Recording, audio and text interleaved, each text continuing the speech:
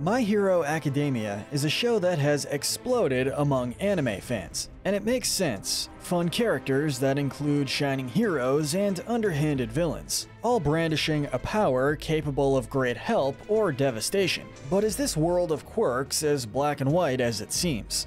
I'm Kyle with WickedBinge, and this is My Hero Academia Good to Evil. For this list, we'll be covering the most well-known characters that have appeared throughout the 2 movies and 4 seasons of content. Characters will be ranked based on heroics and personal morals.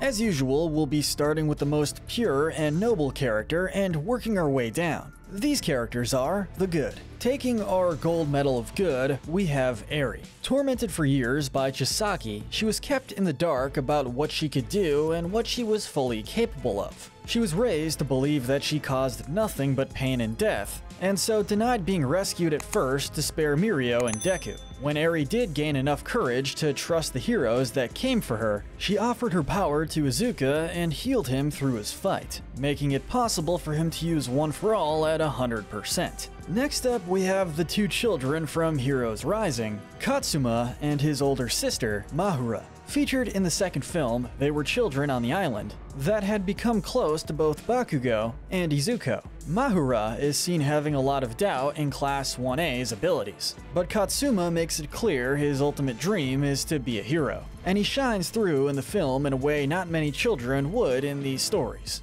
using his gift of cell regeneration to heal Midoriya and Bakuga after their initial confrontation with Nine. And when the villain reappeared, the 2 kids were seen giving first aid to Shoji, who had been trying to get them to safety. Next up, we have Mirio, also known as Lemillion.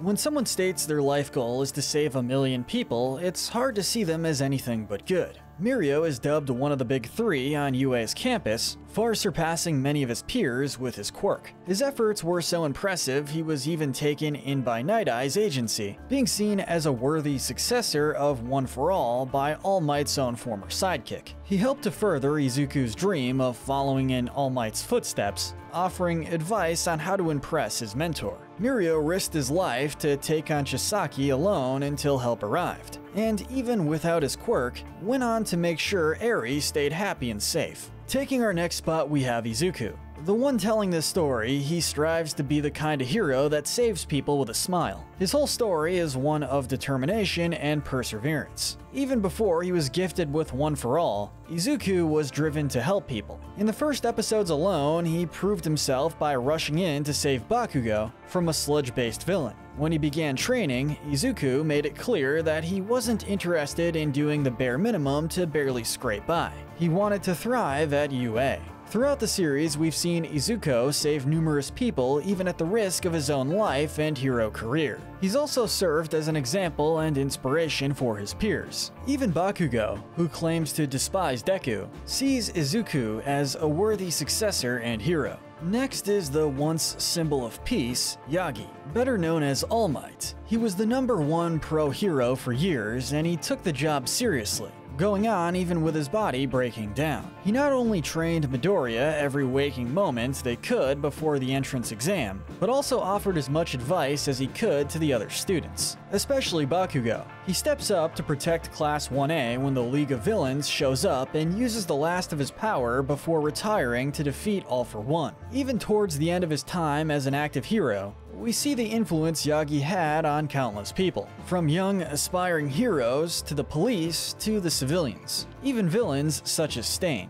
All Might was the ultimate figure of peace and justice. Next, we have the hothead Katsuki. Known for his short temper, he was a little tough to place. Like many his age, his ambition is everything to him, and he often doesn't think about the long-term effect of his words or actions. It leads him into some tough spots, and he is called out for his poor manners when running rescue drills. Unlike Izuku, he has no interest in coddling anyone, but that doesn't make him evil by any means. We also see that Katsuki is insightful. Though he doesn't do well around children, he has a clear understanding for how they think, able to spot the ringleader of the misbehaving grade schoolers easily. Bakugo was a driving force in both films, showing off his ability to quickly assess a situation and even sacrifice part of his weaponry to escape a villain's grasp. Next up is the hero Fat Gum.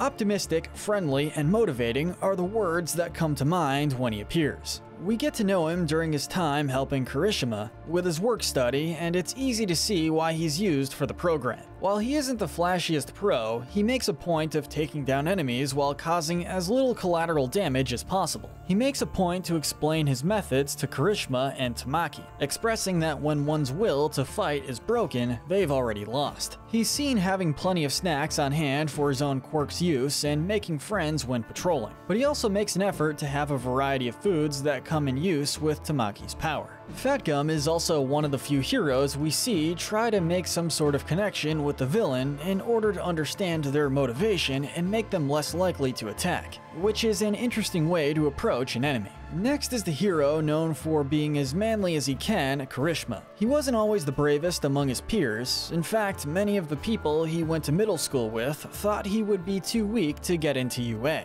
But you wouldn't think that looking at how he takes on multiple threats throughout the series. Kristijan rose through the ranks at the sports festival and shined in his work-study program, saving Tamaki from being seriously wounded. He dove to try and protect Aizawa when they raided Shisaki's hideout, not realizing Fat Gum was already jumping into action. Unlike Izuku, Kristijan isn't looking to be the #1 hero. He only wants to help, despite where he might fall in the ranks. Next up is another member of the Big Three, Tamaki. His anxiety can get the better of him, but he uses Mirio, Fat Gum, and Kristijan as inspiration to push on when in doubt. During the rescue mission to save Eri, Tamaki stayed behind to take on 3 powerful villains, so there was a better chance of the mission succeeding. He's also resourceful and quick thinking, pushing on to the point of collapsing. Next up is All Might's former sidekick and Mirio's mentor, Night Eye. We drop him a little lower due to his reluctance to let Yagi continue his career as All Might. We aren't saying that Night Eye is in the wrong for this. He was a man trying to protect his friend from a gruesome fate. But that determination to see One for All passed on also led to Night Eye being brutal towards Midoriya,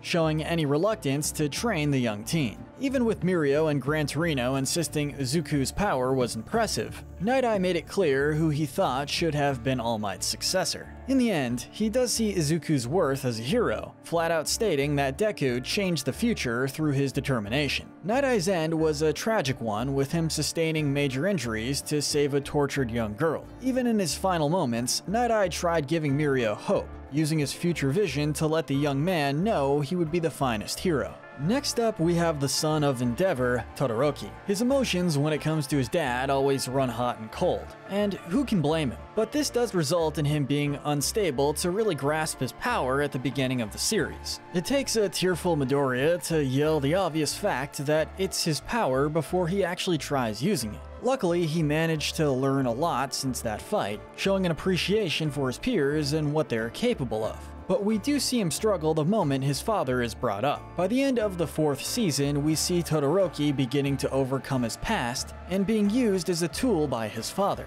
Only time will tell if he can manage to be the hero he actually dreams of being, but our hopes are high for him. Next, we have model student Ida. With him being displayed as ever vigilant and eager to learn, always willing to hear out a different perspective, why is he dropped so low on our list? Well, for one arc in the show in particular, his need for revenge. It's hard to hold that against him too much since he clearly was hurt by seeing his older brother, his idol, hurt by the infamous hero killer. He did overcome this rough part of his life, learning from his mistakes and offering his friends emotional support after having experienced how awful one can become bottling everything up. Ida strives to be a great leader and role model, always pushing for the best from his peers. Next up is Momo Yayuruzu. Momo's quirk gives her the ability to create any non-living material/object from her exposed skin by transforming the molecular structure of her fat cells. In order to create something, she needs to understand the molecular structure of what the material/object is made of. She can create weapons for fending off villains, blankets and supplies for civilians caught in the crossfire, and tools to help her fellow heroes from getting hurt while fighting. Momo has a habit of pushing herself past her limit to make sure everyone around her has all that they need. On top of that, she takes her role as a student very seriously, and rather than mocking her classmates, is always up for hosting study sessions to make sure everyone is at the top of their game. She approaches everything with an optimistic attitude and is rarely ever discouraged when in a tough spot. Next, we have the last member of the Big Three, Nejire.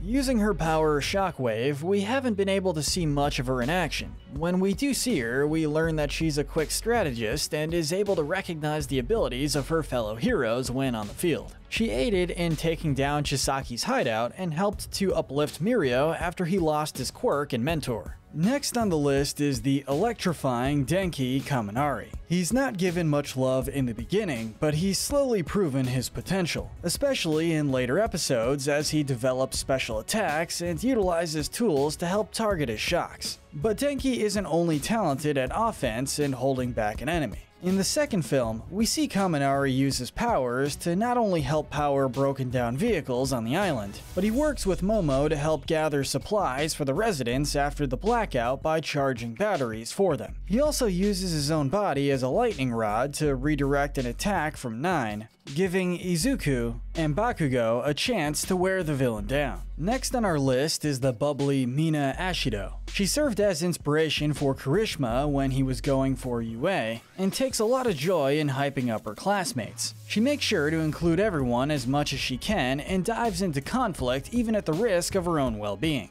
We see in flashbacks her telling off bullies and quickly turning them into friends instead, and we witness her getting in between her friends and a threat by directing the potential villain to a police station when he demanded directions. She's driven by trying to gain allies and subdue enemies in a way that won't kill them if she can manage the task, as seen when taking on one of 9's henchmen. Next is the anti-gravity heroine, Uraraka. She gets a lot of grief among the fanbase for her motivation to become a pro. When asked, she states that her family grew up not having much and she only wanted to sign with a good agency so she could take care of her family. While that may not sound as glamorous or selfless as some of the goals of her classmates, it's an honest dream and one that clearly means a lot to her. And though she's not looking to be the next #1, she never slacks off when on a job or performing in class. Next up is Aoyama. While a belly button laser show doesn't sound like much of a power on the surface, Aoyama has shown through the latest episodes that he isn't going to back down, even if his body insists on breaking in the middle of a fight. He reveals to Midoriya that much like himself, Aoyama's body simply isn't built for his own quirk, and because of that, he has a great deal of respect towards Deku. After this vulnerable moment, we can see a clear change in how Aoyama approaches his training in hero work. In Heroes Rising, we get to see his development of his power, Supernova, as he tries to hold back 9 from getting to Katsuma and Maharu. Even with Momo carrying him, he still insists on using his power to help how he can, and that gives him a pretty high spot on our list. And rounding out our good section, we have Shoji. Don't let the mass of limbs fool you. This guy isn't interested in being the source of anyone's unease or nightmares. In fact, most of the time we see Shoji offering protection and aid to those around him. He kept Tsu from freezing to death, tried rushing Izuku to safety when they were confronted by the League of Villains, and attempted to get Katsuma and his sister away from 9. Though his quirk gives him many advantages, he tends to be more of a human shield or stretcher. And with that said, we've arrived at the neutral territory. These characters fall in the gray area. The next listing might break some hearts, but we have to place Sensei Aizawa in the gray area. Hardened by a life of training, generations of students, and being a pro himself, he's a very strict and to-the-point man. What makes him stand out is that the creator of the series himself claimed that Aizawa was meant to be an embodiment of all he disliked about himself. Yet this teacher is one of the most respected and beloved among the series. He is incredibly protective of his students, making it clear that safety is the priority and that to be a good hero, they have to know their limits. Most of the time, he's seen scolding Class 1A for trying to bite off more than they can chew, and is quick to step in when he's proven correct. But he's also shown to have a lot of trust in their capabilities. Speaking up for Uraraka and Bakugo when they fought during the sports festival and allowing a portion of his students to aid with saving Eri. Next up is Principal Nezu. He's an odd guy, sometimes seen laughing maniacally as he enjoys a cup of tea. But weird or not, he clearly cares for not only his students, but his staff. He shows outright concern for All Might's health when the man insists on using his pro form to teach, stating if it was painful he should just ease up. Nezu also pleads with the police force in Season 4 to allow the festival to give their students a ray of hope in a time when the status of heroes and villains is being doubted. Next is the tinkering genius of general studies, Hatsume. Though she isn't seen performing many grand feats, she takes her role as support very seriously. We see when she's aiding Izuku on his gloves and iron soles that she makes a point of understanding a client's quirk and how they utilize it and how it can be improved upon. She even makes the comment when handing him his gloves that she made sure it'll meet his needs and match his costume because a real artist meets their client's needs on the first go. Next we have a hero known for his blistering winds and booming voice, Inase.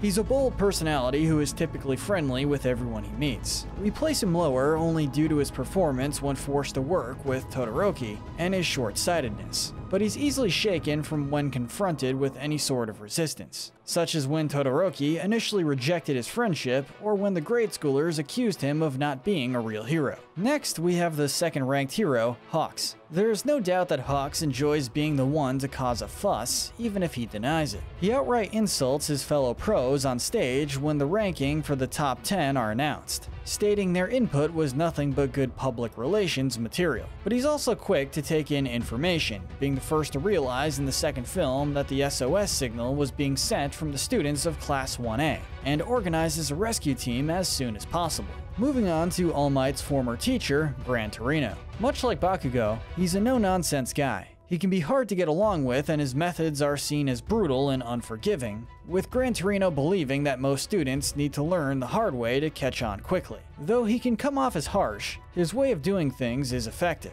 As a hero, he thrives not only in roles of aid, but also leadership, providing both offense and defense. Next, we have to mention Best Jeanist. His style is one that comes into question a lot, but Jeanist's views on how to conduct yourself as a hero make sense. He believes firmly that one has to be aware of how they appear to the public, which is something he tried teaching Bakugo when training him, attempting to get the teen's short temper in check. He put himself in a near-death situation when they took out the League of Villains hideout, falling from his place among the top 10 when he was placed in a comatose state after using too much of his power. Next is the unique villain, Gentle Criminal. We realize that he and La Brava are meant to be bad guys. They are not exactly on the same tier as the League of Villains or Chisaki's henchmen. Deku has stated that this was a difficult opponent for him, not only because of Gentle's abilities, but because his story was a relatable one. And Izuku acknowledges that it would have been easy to become a man like Gentle had things gone wrong. Gentle turned himself in to spare his love from being punished with him, and even in defeat, granted a lot of respect to Izuku, telling the aspiring hero that he hoped he could reach who he was trying to help. Next up is Seiji. He has an interesting enough quirk, able to manipulate his flesh and control it even when it's detached. But unfortunately, Seiji is more used for commentary than combat. He's one of the students that fails the initial portion of the licensing exam, and is then allowed to critique his peers in the final stages. At times, his bitterness and superiority is astounding, even to the instructor sitting next to him most of the time. We will give credit that Seiji is a capable fighter and has an understanding of how to approach various types of obstacles, but that does little good when he constantly underestimates his adversaries. Next, we're placing the new #1 hero, Endeavor. His low ranking is for obvious reasons. He married a woman simply to gain the strongest offspring. His desire and frustration to be the #1 pro resulted in him training Todoroki to a near breaking point. He abused and neglected his wife and children while still trying to be seen as a man better than All Might. Towards the end of Season 4, Endeavor makes a point of trying to connect with his youngest son, telling Todoroki he wishes to be someone he can be proud of. We would like to place him lower on the list for his past actions, but an attempt at redemption is better than nothing. And though he isn't the ideal husband or father, he is still a man that has defeated numerous villains and saved countless people. And with that said, finally, we've reached the dark side. These characters are the bad and the evil. Taking the first spot in our evil section, we have the hero killer, Stain. Stain was one of those villains that made a good point about how society viewed heroes and how quirks were treated, which made him someone fans could relate to. Stain took to killing any hero that was deemed fake.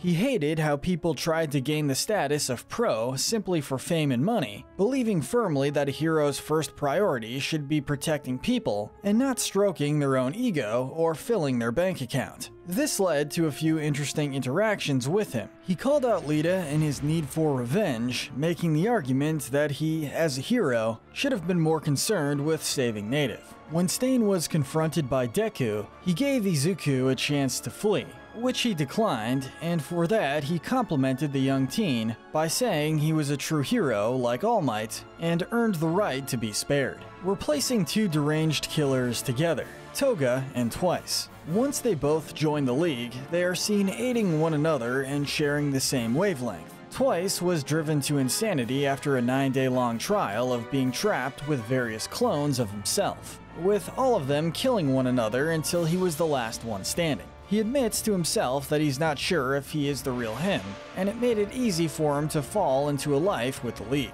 For Toga, she lacked structure and joined because she wanted to be able to do whatever she pleased. Her fascination for blood and love of violence catered the rest. Next on our list is more of a secondary villain, Atsuhiro, aka Mr. Compress. His influence is taking a supportive role for whatever the League of Villains has planned. His quirk means that he is able to compress various objects into marbles, which can be used as he pleases. This makes him a pro at setting traps, creating obstacles, and kidnapping people with little to no effort. He was a core member of the plan to kidnap Bakugo and Tokoyami, and was the reason some villains were able to escape from Best Jeanist when the hideout was discovered. He also made an attempt to attack Chisaki when the man killed Magna, resulting in him also being attacked and losing part of his arm. Next is the main antagonist in the first film, Wolfram. With his use of metal manipulation, his goal was to take the power of One for All to use it to destroy All Might. Aside from his goal of defeating the former #1 hero, we don't know a lot of his background or ambitions. We do learn he was good at staying under the radar, able to use David with the scientist being kept in the dark about the villain's true intentions. Next, we have the main villain of the second film, 9.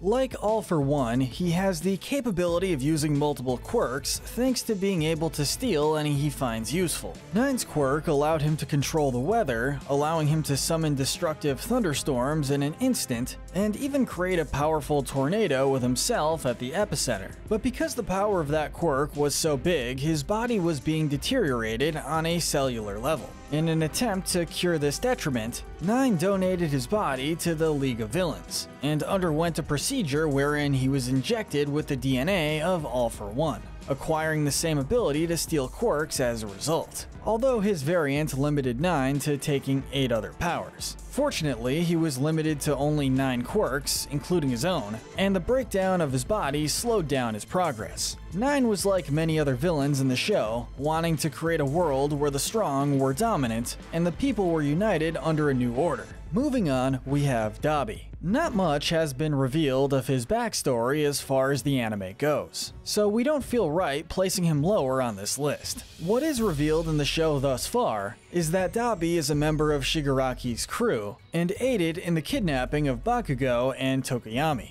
More than a couple of times we see a pro confronting Dabi about charred bodies all over the city, quickly piecing together that he's the man responsible. Next up is the successor for All for One, Shigaraki. Much like Eri, Shigaraki was a tormented child that suffered abuse and neglect. He's a determined hero that is driven by the need to be the top villain because that was the purpose he was given. He makes it clear he likes to run the show, but much of what happened to Tamura was beyond his control. Unlike some villains that want to reshape the world to their own benefit, Shigaraki is content with wiping everyone out. Though the hands that make up his costume are the preserved remains of his family, Shigaraki is shown to have an attachment to the henchmen that serve under him. He forms an almost familial bond with Toga and Twice in particular, and part of his motivation for destroying Chisaki's quirk was because of the way Overhaul had murdered Magna and injured Compress. Our bronze medal of evil goes to Doctor. Though we have yet to see too much of him in the anime thus far, we give him a low spot due to his work with All for One and the League of Villains. His quirk Life Force gives him the advantage of maintaining his youthful appearance, or youthful by typical standards, and gives him more time to work on finding ways to steal other quirks. We see him in Heroes Rising, aiding 9 in giving Shigaraki the order to move the aspiring villain.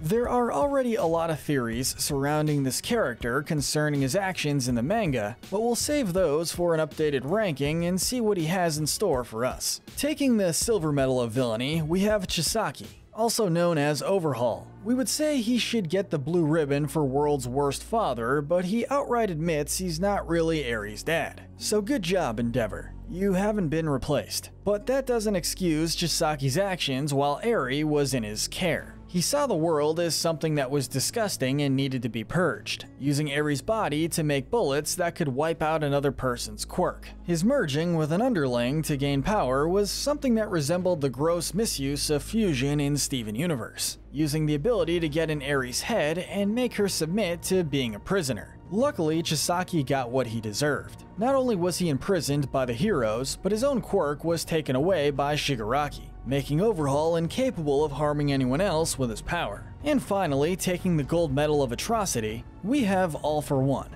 All Might had deemed him the ultimate evil and had used the last of his power to have his enemy subdued and imprisoned. Even when locked up, this enemy has a chilling air surrounding him, and we don't think that's due to the lack of heating in the prison. There's something extra haunting about a villain who can hold a civil conversation with an opponent and still turn around and attempt to murder them. All for One is definitely one of those high-tier baddies. Aside from being ridiculously overpowered with a ton of resources at his disposal, All for One also knows how to manipulate someone's mind. He chose Shigaraki knowing All Might would be conflicted fighting him, and he offered to give Ragdoll her power back only if he could be free long enough to use his other abilities. He knows exactly what to say to make his offers tempting and his foes vengeful. But what do you think? Who are the most heroic and villainous characters of My Hero Academia? Let us know in the comment section below. Don't forget to hit that notification bell and binge our Good to Evil playlist, where we break down the morality of the characters in your favorite cartoons, shows, and movies. But most importantly, stay wicked.